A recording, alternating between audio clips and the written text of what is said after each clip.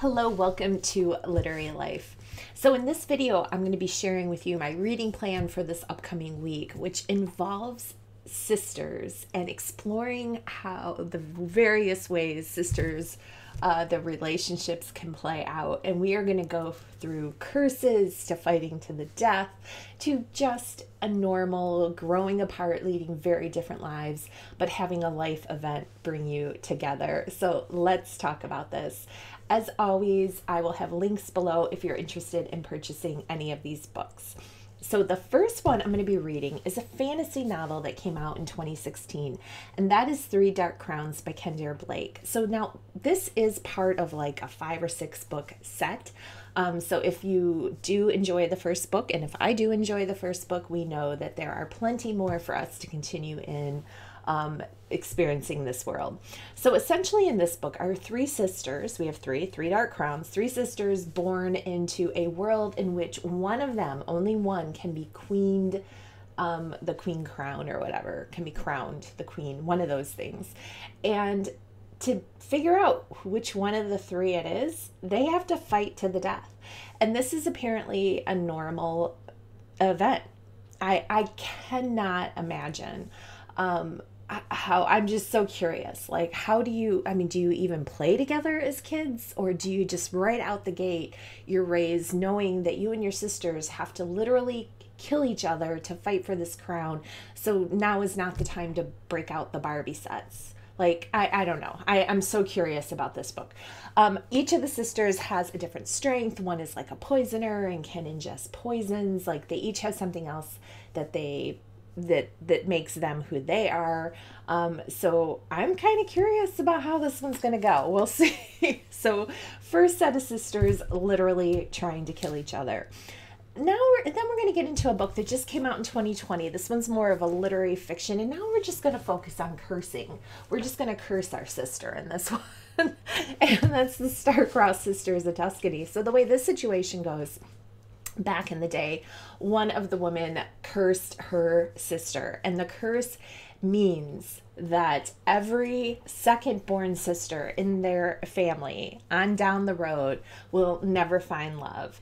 And lo and behold, what has happened? But every second born sister in this family has not found love.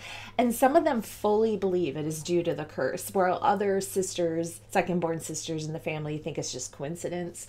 But what's really interesting is that they're all going to get, so like we're a generation or 2 down, and they're going to get a call from their 80-some-year-old great aunt who says she is going to break the curse. But to do so, she needs all of them to come with her to Italy, back home to Italy, and she's going to have to be on the steps of this cathedral at like midnight, where her true love is going to arrive, and it will break the curse for all of them. And so begins the journey of these extended families coming together to confront, maybe, and face the impact this curse has had on each of their respective lives, and hopefully overcome it and be able to find love.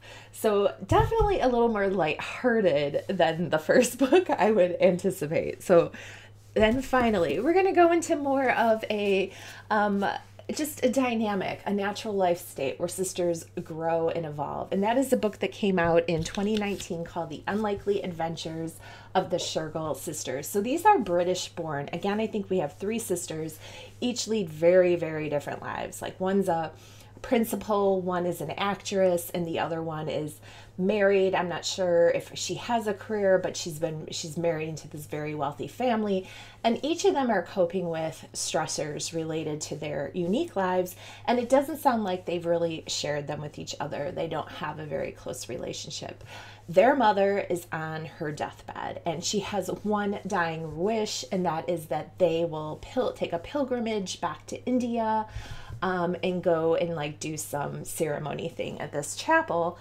And the sisters, like one of them had vowed never to return to India. So it's a big deal, but they all decide to be dutiful daughters and to fulfill their mother's dying wish.